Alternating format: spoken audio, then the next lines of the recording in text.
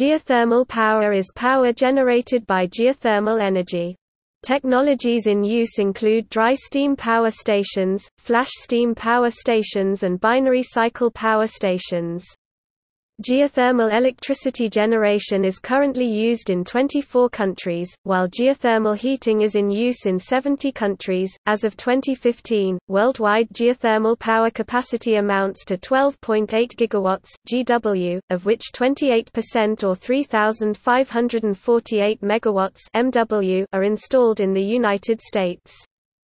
International markets grew at an average annual rate of 5% over the 3 years to 2015, and global geothermal power capacity is expected to reach 14.5 to 17.6 gigawatts by 2020.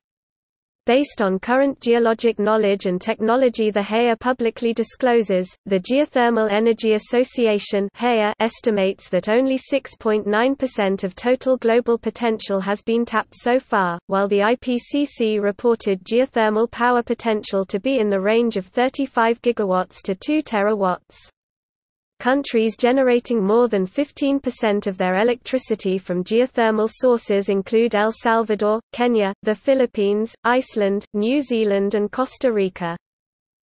Geothermal power is considered to be a sustainable, renewable source of energy because the heat extraction is small compared with the Earth's heat content. The greenhouse gas emissions of geothermal electric stations are on average 45 grams of carbon dioxide per kilowatt-hour of electricity, or less than 5% of that of conventional coal-fired plants. As a source of renewable energy for both power and heating, geothermal has the potential to meet 3 to 5% of global demand by 2050. With economic incentives, it is estimated that by 2100 it will be possible to meet 10% of global demand.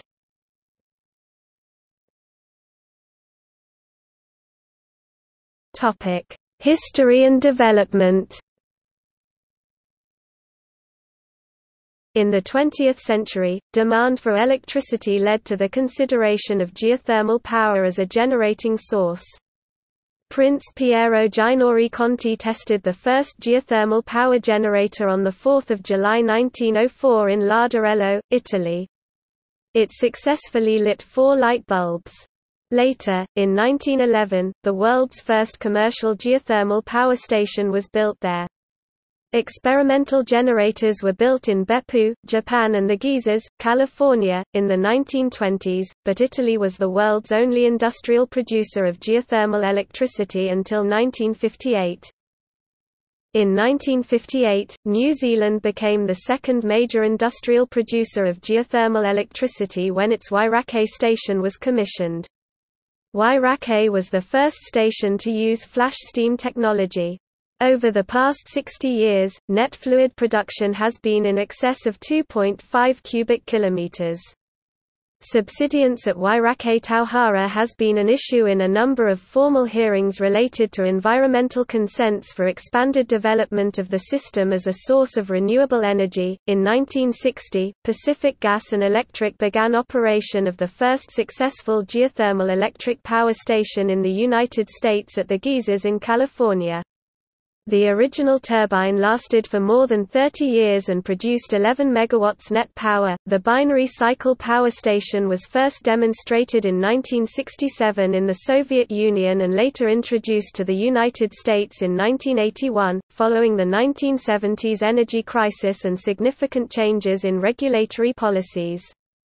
This technology allows the use of much lower temperature resources than were previously recoverable. In 2006, a binary cycle station in Chena Hot Springs, Alaska, came online, producing electricity from a record low fluid temperature of 57 degrees Celsius (135 degrees Fahrenheit). Geothermal electric stations have until recently been built exclusively where high-temperature geothermal resources are available near the surface. The development of binary cycle power plants and improvements in drilling and extraction technology may enable enhanced geothermal systems over a much greater geographical range. Demonstration projects are operational in Landau-Pfalz, Germany, and Saultz-sous-Forêts, France, while an earlier effort in Basel, Switzerland was shut down after it triggered earthquakes. Other demonstration projects are under construction in Australia, the United Kingdom, and the United States of America. The thermal efficiency of geothermal electric stations is low, around 7 to 10%, because geothermal fluids are at a low temperature compared with steam from boilers. By the laws of thermodynamics, this low temperature limits the efficiency of heat engines in extracting useful energy during the generation of electricity. Exhaust heat is wasted, unless it can be used directly and locally, for example in greenhouses, timber mills, and district heating. The efficiency of the system does not affect operational costs as it would for a coal or other fossil fuel plant, but it does factor into the viability of the station. In order to produce more energy than the pumps consume, electricity generation requires high-temperature geothermal fields and specialized heat cycles. Because geothermal power does not rely on variable sources of energy, unlike, for example, wind or solar, its capacity factor can be quite large, up to 96% has been demonstrated. However, the global average capacity factor was 74.5% in 2008, according to the IPCC.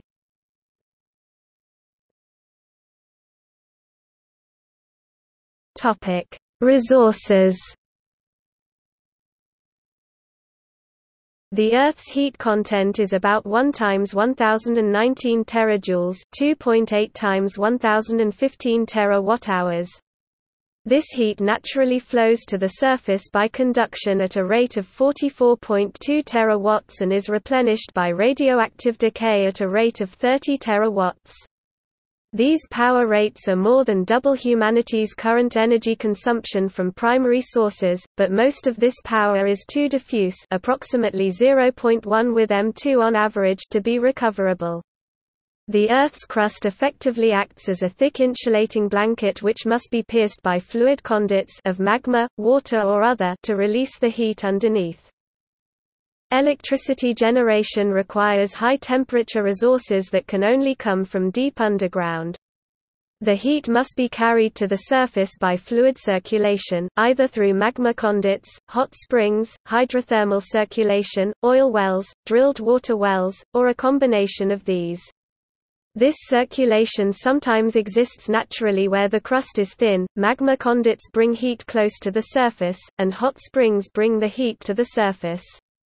If no hot spring is available, a well must be drilled into a hot aquifer.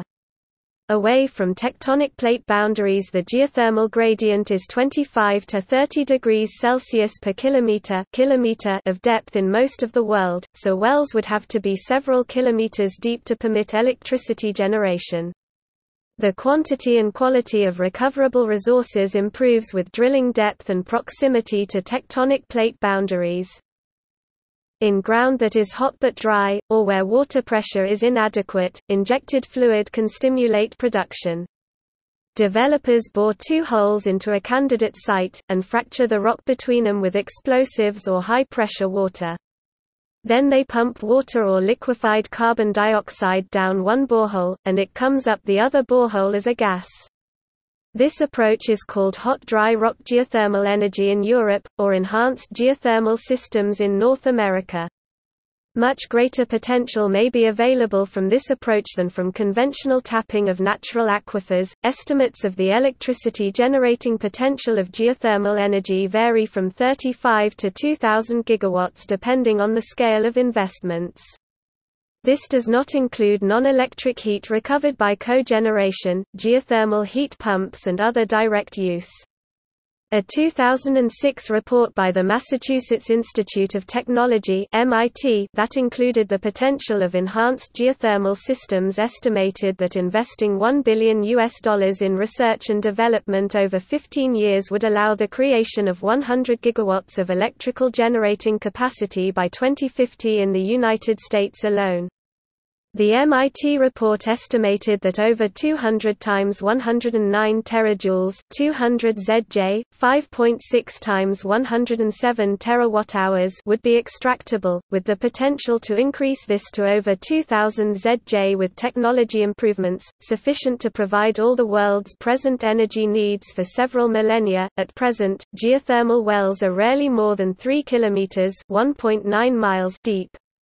Upper estimates of geothermal resources assume wells as deep as 10 kilometers (6.2 miles).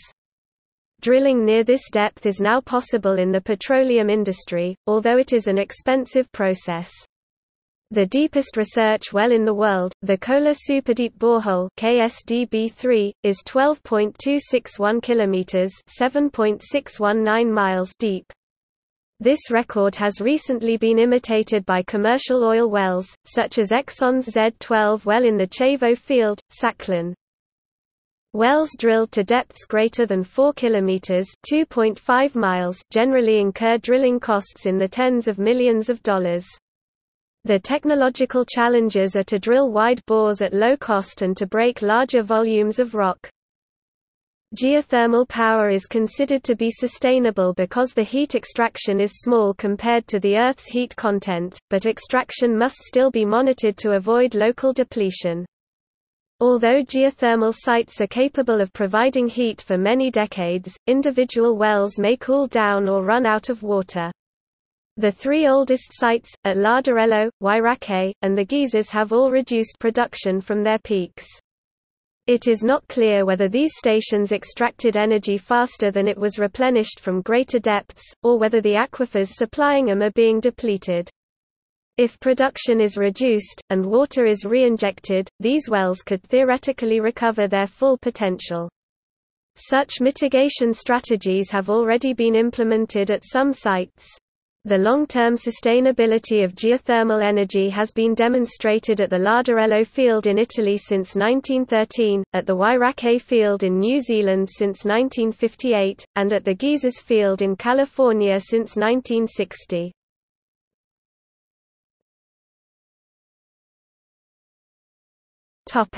Power station types. Geothermal power stations are similar to other steam turbine thermal power stations in that heat from a fuel source, in geothermal's case, the Earth's core, is used to heat water or another working fluid. The working fluid is then used to turn a turbine of a generator, thereby producing electricity.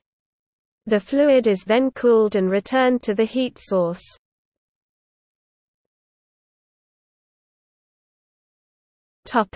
Dry steam power stations.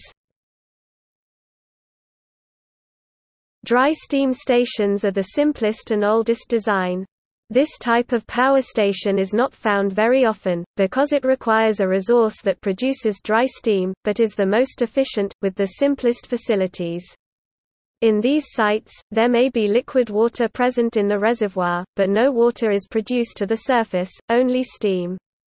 Dry steam power directly uses geothermal steam of 150 degrees Celsius or greater to turn turbines. As the turbine rotates, it powers a generator which then produces electricity and adds to the power field. Then, the steam is emitted to a condenser. Here the steam turns back into a liquid which then cools the water. After the water is cooled, it flows down a pipe that conducts the condensate back into deep wells, where it can be reheated and produced again. At the geysers in California, after the first 30 years of power production, the steam supply had depleted and generation was substantially reduced. To restore some of the former capacity, supplemental water injection was developed during the 1990s and 2000s, including utilization of effluent from nearby municipal sewage treatment facilities.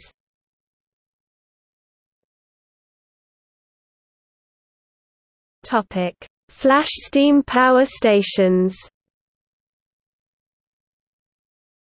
Flash steam stations pull deep, high-pressure hot water into lower-pressure tanks and use the resulting flashed steam to drive turbines. They require fluid temperatures of at least 180 degrees Celsius, usually more. This is the most common type of station in operation today. Flash steam plants use geothermal reservoirs of water with temperatures greater than 360 degrees Fahrenheit (182 degrees Celsius). The hot water flows up through wells in the ground under its own pressure. As it flows upward, the pressure decreases and some of the hot water boils into steam. The steam is then separated from the water and used to power a turbine generator. Any leftover water and condensed steam may be injected back into the reservoir, making this a potentially sustainable resource.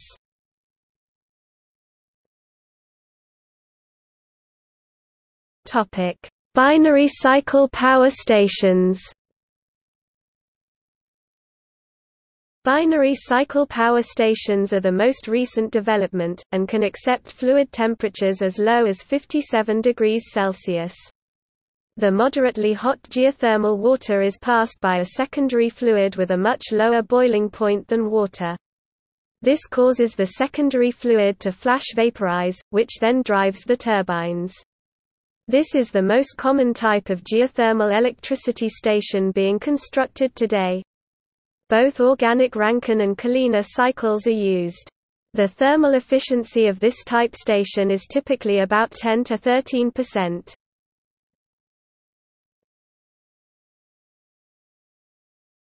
Topic: Worldwide production.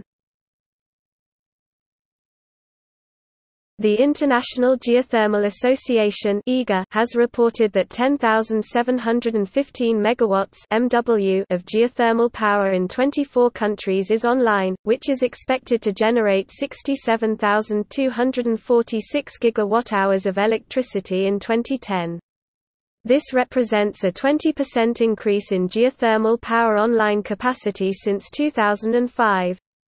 IGA projected this would grow to 18,500 megawatts by 2015, due to the large number of projects that were under consideration, often in areas previously assumed to have little exploitable resource. In 2010, the United States led the world in geothermal electricity production with 3,086 megawatts of installed capacity from 77 power stations. The largest group of geothermal power plants in the world is located at the Geysers, a geothermal field in California.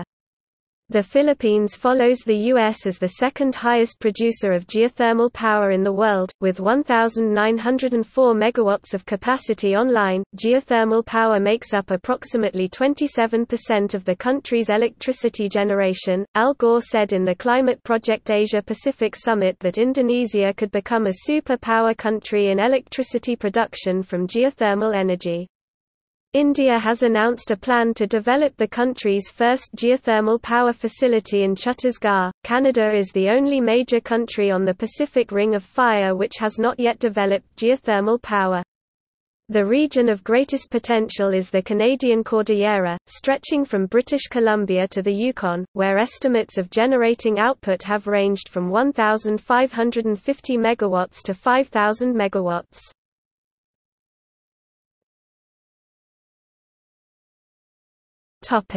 Utility-grade stations. The largest group of geothermal power plants in the world is located at the Geysers, a geothermal field in California, United States.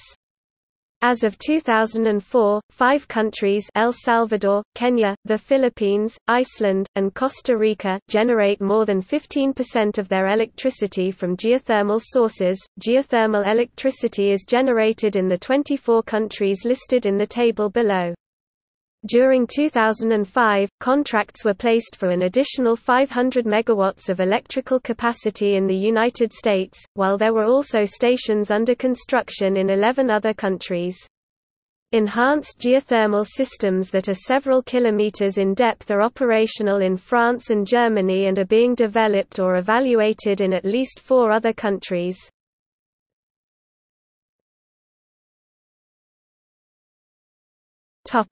Environmental impact. Fluids drawn from the deep earth carry a mixture of gases, notably carbon dioxide (CO2), hydrogen sulfide (H2S), methane (CH4), ammonia (NH3), and radon (Rn). These pollutants contribute to global warming, acid rain, radiation, and noxious smells if released. Existing geothermal electric stations, that fall within the 50th percentile of all total life cycle emissions studies reviewed by the IPCC, produce on average 45 kg of CO2 equivalent emissions per megawatt-hour of generated electricity, kilogram CO2 EQ per megawatt-hour. For comparison, a coal-fired power plant emits 1,001 kg of CO2 per megawatt-hour when not coupled with carbon capture and storage (CCS). Stations that experience high levels of acids and volatile chemicals are usually equipped with emission control systems to reduce the exhaust. Geothermal stations could theoretically inject these gases back into the earth, as a form of carbon capture and storage. In addition to dissolved gases, hot water from geothermal sources may hold in solution trace amounts of toxic chemicals, such as mercury, arsenic, boron, antimony, and salt. These chemicals come out of solution as the water cools, and can cause environmental damage if released. The modern practice of injecting geothermal fluids back into the earth to stimulate production has the side benefit of reducing this environmental risk. Station construction can adversely affect land stability. Subsidence has occurred in the Wairakei field in New Zealand. Enhanced geothermal systems can trigger earthquakes due to water injection. The project in Basel, Switzerland was suspended because more than 10,000 seismic events measuring up to 3.4 on the Richter scale occurred over the first 6 days of water injection. The risk of geothermal drilling leading to uplift has been experienced in Storfen im Breisgau. Geothermal has minimal land and freshwater requirements. Geothermal stations use 404 square meters per gigawatt-hour versus 3,632 and 1,335 square meters for coal facilities and wind farms respectively. They use 20 liters of freshwater per megawatt-hour versus over 1,000 liters per megawatt-hour for nuclear, coal, or oil. Geothermal power stations can also disrupt the natural cycles of geysers. For example, the Biawaway, Nevada geysers, which were uncapped geothermal wells, stopped erupting due to the development of the dual flash station.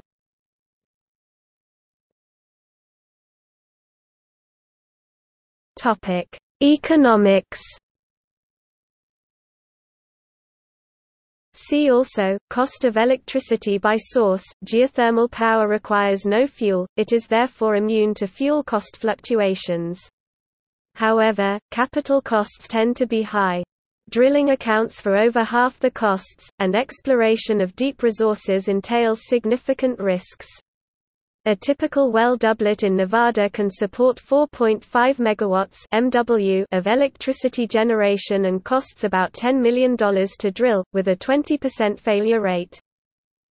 In total, electrical station construction and well drilling costs about €2–5 million per megawatt of electrical capacity, while the levelized energy cost is 0.04–10 cents per kilowatt-hour. Enhanced geothermal systems tend to be on the high side of these ranges, with capital costs above $4 million per megawatt and levelized costs above $0.054 per kilowatt-hour. In 2007, geothermal power is highly scalable. A small power station can supply a rural village, though initial capital costs can be high. The most developed geothermal field is the geysers in California. In 2008, this field supported 15 stations, all owned by Calpine, with a total generating capacity of 725 megawatts.